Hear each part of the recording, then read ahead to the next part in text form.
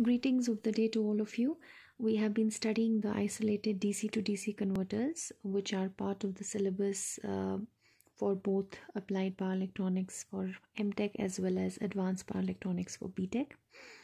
In the last lecture, we have studied the flyback converter topology, which is an isolated DC to DC converter circuit in buck boost topology.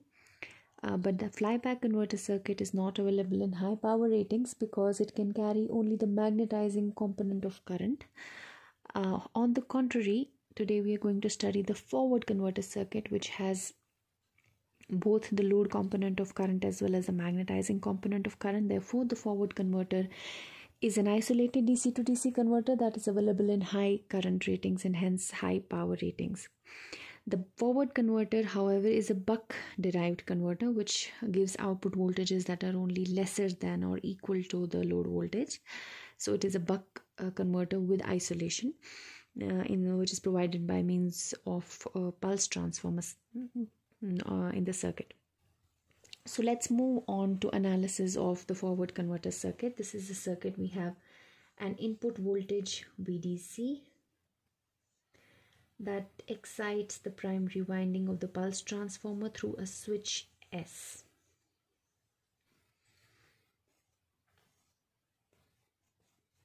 Then we have a secondary winding of the transformer which is coupled to the primary winding.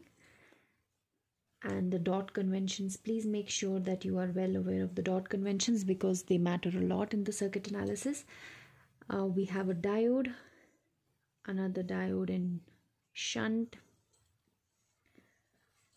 an inductor at the load end, a capacitor across the load and the load itself.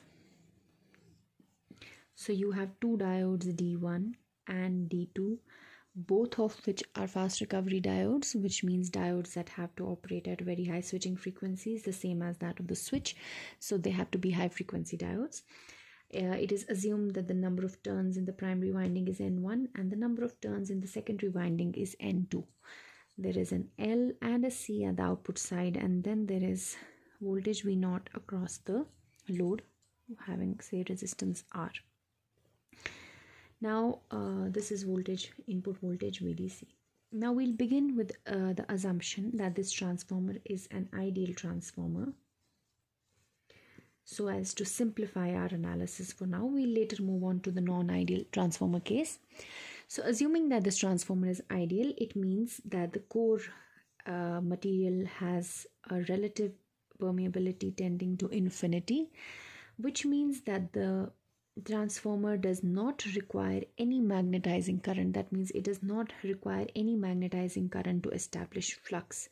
Therefore, the flux in the machine is assumed constant, and even if there is no flow of current through the transformer, even if there is no magnetizing current, there will never be flux collapse. So we are completely disregarding the concept of flux collapse. We are assuming an ideal transformer, which obviously does not exist, but for simplification in our analysis, we are assuming that there is no flux collapse in this machine and the flux remains constant irrespective of the currents being carried.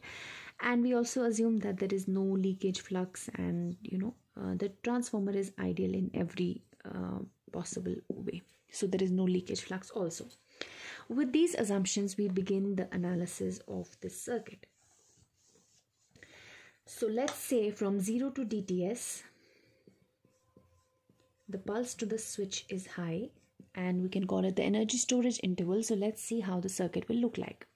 So you have the source voltage, and the primary winding is directly excited through the switch being conducting.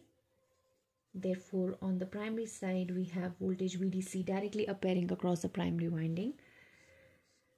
From the principle of induction, there will be N2 upon N1 term times VDC. That is the voltage across the secondary winding. And again, this is this point will be plus because of the dot convention, because this is plus, and therefore it will forward bias the diode D1. And now energy will start flowing in this direction such that the inductor starts storing energy, and then part of this energy could be dumped into the capacitor and part of it goes into the load. Like I said, in almost every circuit that has an output that looks like this, that the capacitor may either be taking in energy or giving out energy depending upon the energy deficits on its either side. But what we do know for sure is that this inductor right now is storing energy, so the inductor current is increasing. The inductor current is also the secondary current, so I2, which is the secondary current, the load component of current, it is flowing, so the secondary winding is electrically active, and so is the primary winding. So the primary winding is also electrically active, and it is equal to the current flowing through the primary winding is equal to the reflected component of the load current. So the reflected component of load current is also flowing through the primary winding, and there is no magnetization current, so we are not adding up anything over here. There is no magnetizing current because the transformer is ideal. Now this inductor is storing energy, the flux is constant, it's an ideal transformer, and the voltage across this inductor over here is VL is equal to N2 upon N1 times VDC minus V0. If you want to analyze it further, you can find out voltages across the diode VD2 because it's blocking voltage, and so on. So this is from 0 to dTs. So this inductor is storing energy, and flux is established, assumed constant in the code, and there is load component of current. Okay, so now moving on from dTs to Ts.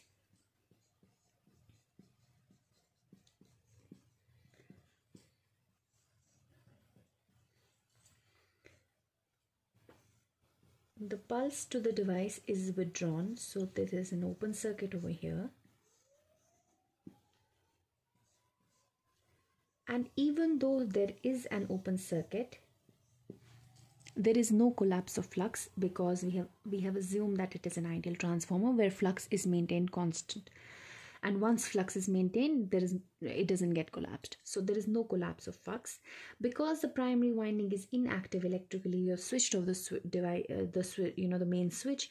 Therefore, there is no current flowing through the primary winding, and hence there is no current flowing through the secondary winding. So the secondary winding is also electrically not active, and it ceases to forward bias the diode D1, which in turn tends to interrupt the flow of current through the inductor, as a result of which there will be a huge LdI by dt kick, reverse polarity, that will ensure that the inductor gets some way of releasing its energy. It will forward bias the diode D2 in this way.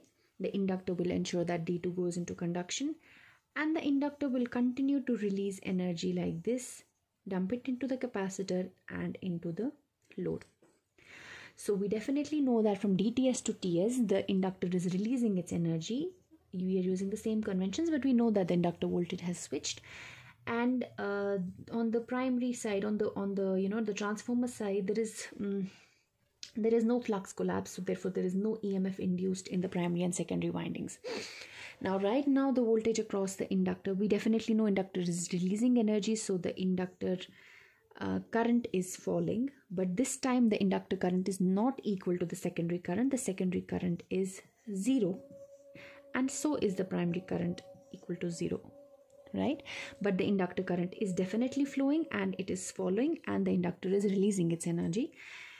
And the voltage across the inductor right now is, if you see, it is minus of V0, which obviously tells you that the inductor voltage is negative and the inductor is releasing its energy. So this was when the transformer was assumed completely ideal. Now let me apply the volt-second balance on this inductor for now. So if we apply the volt-second balance on the inductor, we have N2 upon N1 times VDC minus V0 for the interval dTs, and for the remaining interval, that is 1 minus dTs, it is minus of V0. So the whole thing should be equal to 0. If we solve this, dN2 upon N1 VDC minus dV0 minus V0 plus dV0 is equal to 0. So voltage V naught is equal to N2 upon N1 times D times VDC. The equation tells you automatically that it's a buck derived converter. Duty ratios between 0 to 1, you can have step down voltages, step down of the input voltage at the output, and you can also do course control by changing the turns ratio. So if you if you have say 100 volts input and you want only very small voltage, say 5 volts at the output, you can use a transformer winding that steps down this N2 upon N1. You choose it like that it steps down this DC by say 50% or more than 50%, say it steps it down to 10 volts, and then you can choose for the fine control, choose this duty ratio to say 0.5, and then it'll give you 5 volts at the output. So the turns ratio of the pulse transformer will do course control, and the duty ratio will give you fine control over the output voltage. So you may not have to use very precise values of D up to 5-6 decimal places. You can do the course control through N2 upon N1 and the fine control through the duty ratio. So for now we know that V naught is equal to N2 upon N times N2 upon N1 into D times VDC, which is a buck derived converter. So the forward converter is a buck derived converter. But till now we have assumed that the converter transformer is ideal in nature. Its relative permeability of the core is infinite. There is no magnetizing current. There is no flux collapse even if the current through the transformer becomes zero. However, practical transformers are not like that. When if you talk about a practical transformer, it will require some magnetizing current. So when there is a practical transformer, what will happen is that when you switch the device on, there will be flow of current in the primary circuit, and obviously there will be flow of current in the secondary circuit. The secondary current will be I2, but the primary current will be reflected I2, that is say I2 dash plus the magnetizing component of current. And then when you switch the device off, at that time there will be collapse of flux, and because of the collapse of flux, your EMFs will be induced in the primary and secondary windings, and it is necessary that you prevent the flow collapse of flux by transferring the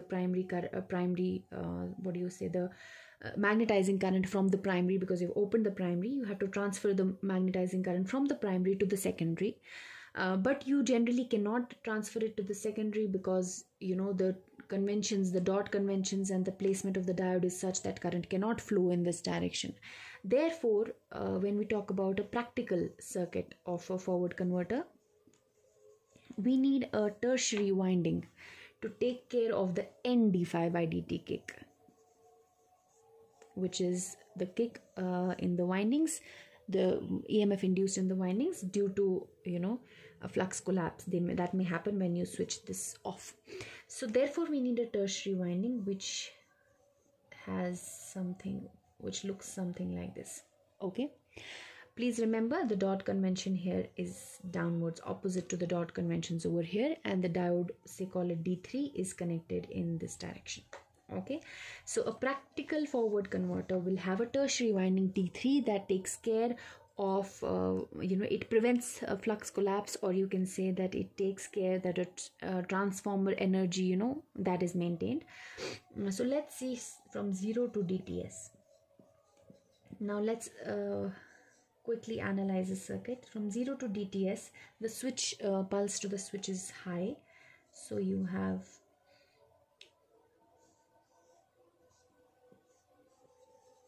the primary winding is conducting, it is electrically active. Voltage across the primary winding, this winding is directly connected across the source, so voltage across the primary winding is VDC, and the dot is positive, so this dot is positive, and because this dot is positive over here on the tertiary winding, therefore the diode is reverse biased, because the cathode of the diode is positive, so the diode is reverse biased and it is not conducting. But because the primary winding is electrically active, there will be flux, establishment of flux, a magnetizing current will flow, we are talking about a practical transformer, so magnetizing current will flow. Because of that, by the principle of induction, there will be EMF induced in all the other windings, because all these three windings are on the same core. So there will be EMF equal to N2 upon N1 times VDC in the secondary winding, with the dot being positive.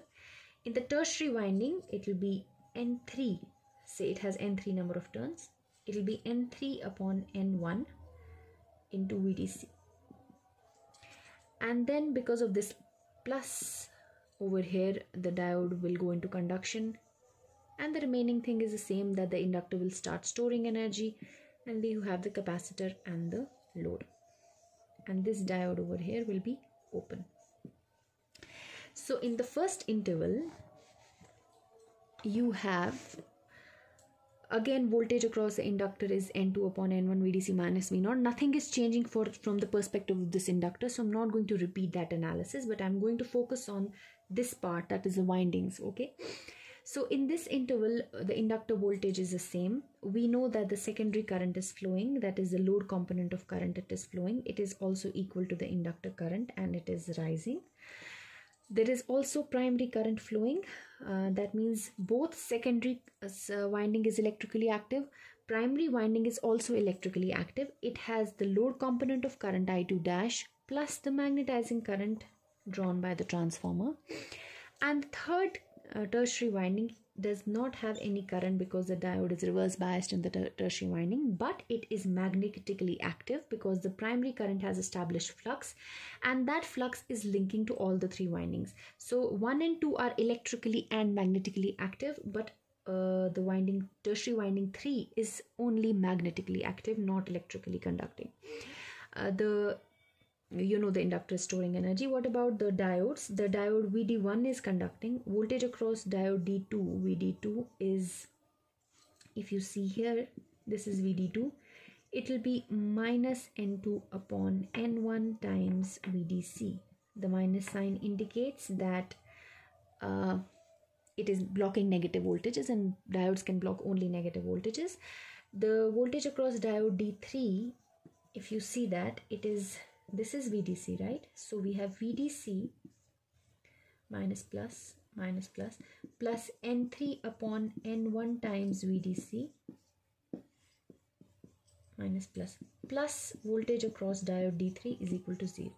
So this gives you voltage across diode D3 is equal to minus times 1 plus N3 upon N1 times VDC. So this is VD2 and VD3. D1 is conducting and the switch S is also conducting. Now what happens is that at DTS you would draw the pulse to the device. So from DTS to TS, the pulse to the device is withdrawn.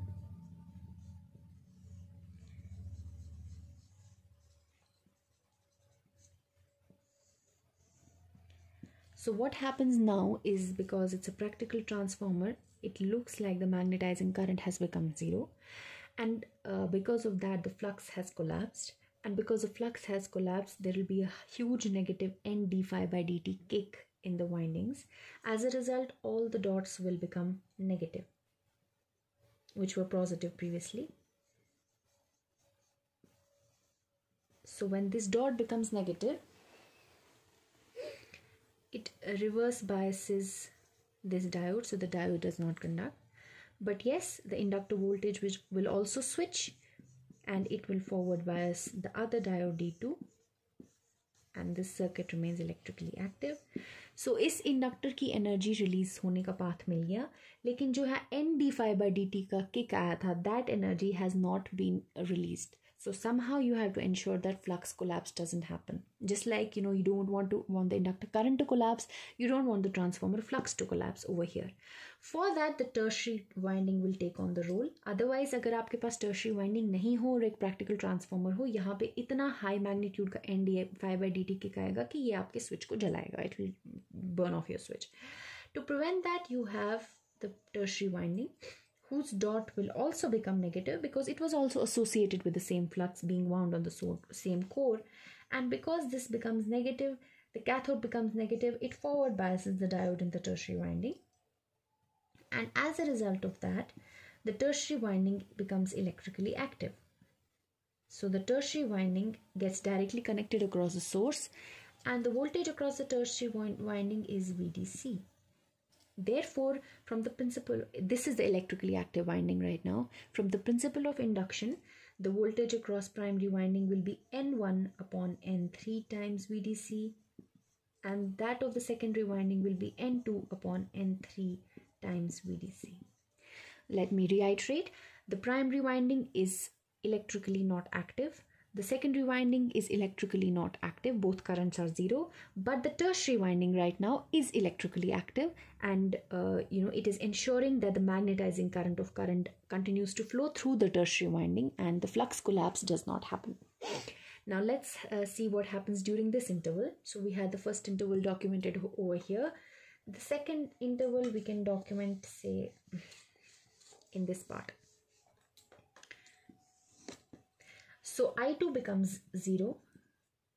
There is no current flowing, but yes, IL continues to flow through the inductor, and it is decreasing because the inductor is releasing its energy. Talking about the primary current I1, it is again equal to 0. And the I3, the tertiary current, it is equal to Im, which is now decreasing in magnitude. Okay. In the first interval, Im was increasing, flux was being set up, and now the flux is decreasing as the tertiary winding, through the tertiary winding. Regarding the inductor voltage, it is again minus V0, the same analysis as that for an ideal transformer. The switch is not conducting, so what is the voltage across the switch? Let me see that. The voltage across the switch is, let's see, this is VDC, so VDC, all the dots are negative, minus plus, this is VDC plus N1 upon N3 times VDC, this is plus minus, is equal to V switch. So voltage across the switch is 1 plus N1 by N3 times VDC. Again, positive voltage, it's an IGBT or a MOSFET that can block only positive voltages. What about diode D1? Because D2 and D3 are conducting. So voltage across diode D1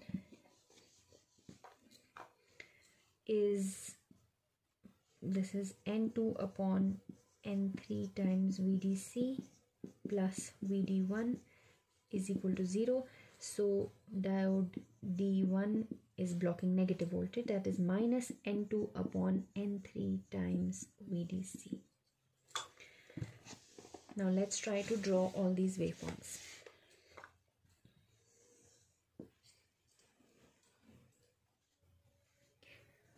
So I'll split the waveforms into two parts because I don't have enough space.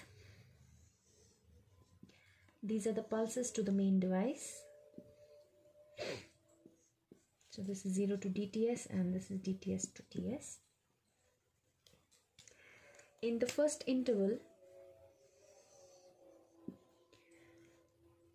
the inductor current IL is rising, and this is IL, and the inductor current is falling in the second interval. We want this inductor current to be continuous, but we want the flux to be discontinuous, so that flux resetting takes place, which I have already discussed in the previous class, that we want, in terms of the flux, we want isolated DC to DC converters to be into DCM so that the core of the transformer does not saturate. So this is IL, which is in CCM. You want it to be in CCM. And then if we draw the primary current of the converter, the primary current in the first interval is, let's first draw the secondary current, I2. So the secondary current in the first interval is the same as the inductor current.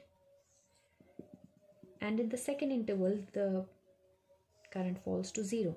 The secondary current falls to 0. If we talk about the primary current, in the first interval, the primary current is the reflected component of secondary current, that is I2 dash, plus the magnetizing current, which is again increasing. And in the second interval, the primary current also falls to 0. If we talk about the magnetizing current, In the first interval, it is equal to the primary current. The magnetizing current will be increasing because it will be establishing flux in the machine. It will be carried by the primary winding. And in the second interval, it will be carried by the tertiary winding. And ideally, you desire that it should fall to zero before the magnetizing component of current should fall to zero before your next pulse comes, so that there is flux resetting. This is the curve for IM or for flux. First it is carried by the primary winding, then it is carried by the tertiary winding. And then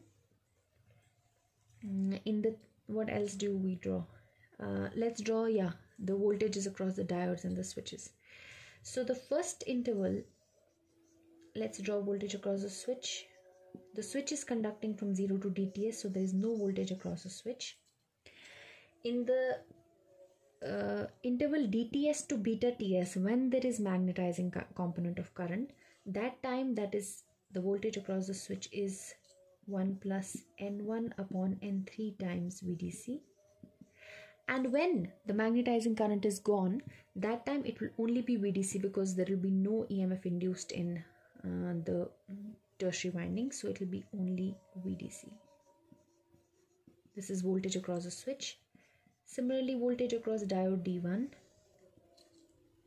In the first interval, the diode is conducting, so voltage is 0. In the second interval, it is minus of N2 upon N3 times VDC.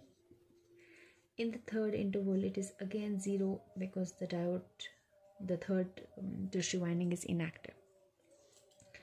And then it's like floating, it's neither conducting. This 0 doesn't mean that it is conducting, it means that it's neither conducting nor is it blocking some voltage. And then we have VD2. In the first interval, it is minus N2 upon N1 times VDC. Then it will be 0 when the inductor is releasing energy through it, and it will be 0 throughout, because the inductor will continue to release energy through diode D2 all the way up till TS. The inductor is in CCM, please do not forget that. In the first interval, it will be minus of N2 upon N1 times VDC. If we talk about diode D3, in the first interval, it will be this voltage. In the second interval, it is conducting, and it is conducting because it's carrying the magnetizing component of current, so it will be this voltage in the second interval only from this interval to this interval, and thereafter it will become 0.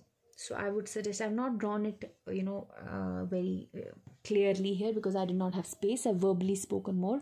I'm sure you can draw the whole thing on your own. So this was about the waveforms. Now one more thing is that I told you that the inductor is supposed to be in in CCM, but the flux is supposed to be in DCM, so that flux resetting takes place in the forward converter. Now for flux resetting to take place, the increase in flux should be equal to the decrease in flux, and you know that the increase in flux or magnetizing current happens from 0 to DTS, but you want the decrease in flux to happen sooner than TS, so that it falls to its residual value, which is, say, ideally you can assume residual flux to be 0. So now when we talk about 0 to DTS, us time pe it is your primary winding that is setting up flux. So the primary winding has N1 number of turns, and it is increasing flux. d5 by dt is positive. Okay, this is the voltage across the primary winding, and this voltage, if you see the circuit, it is equal to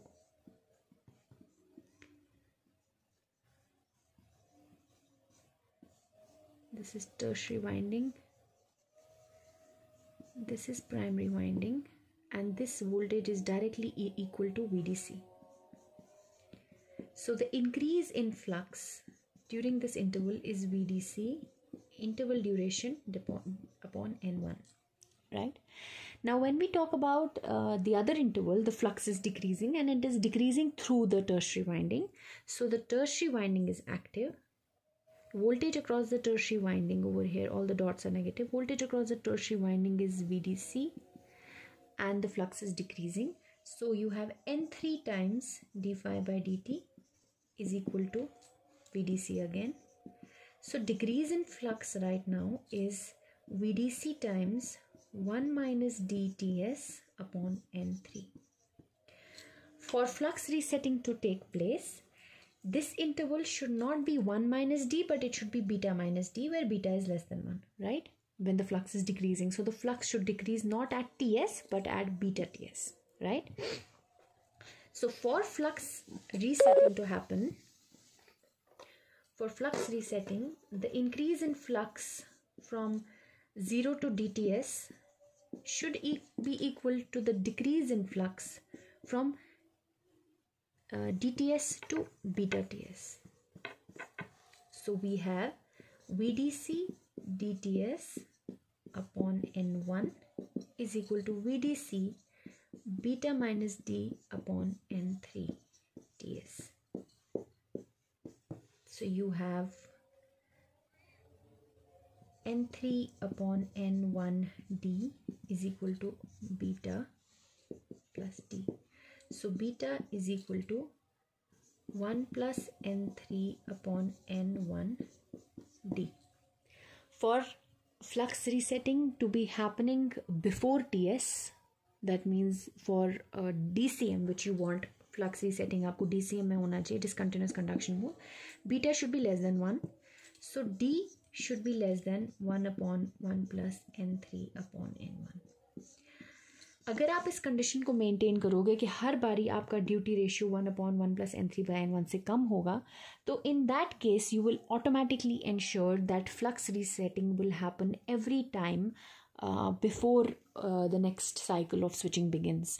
तो उससे आप अपने core की saturation prevent करोगे, right? So this was about the forward converter circuit, and this was about having flux resetting in the forward converter circuit. Again, there is only unidirectional flow of magnetizing current, therefore there is unidirectional core excitation, जिसमें हमने BH curve draw किया था. It will be something like this when we talk about flux resetting happening. So this is flux, this is the residual flux, and this is the magnetizing current or intensity, whatever you want to call it, IM. So this was about the forward converter circuit, and with this we complete two important circuits into in isolated DC to DC converters, that is the forward converter and the flyback converter. We have some more converters circuits left, but for midterm I think we should stop at this, and these will be relevant for both MTech and BTech, but for masters this will be in the midterm syllabus, and for bachelors this will not be in the midterm syllabus. Okay, thank you very much.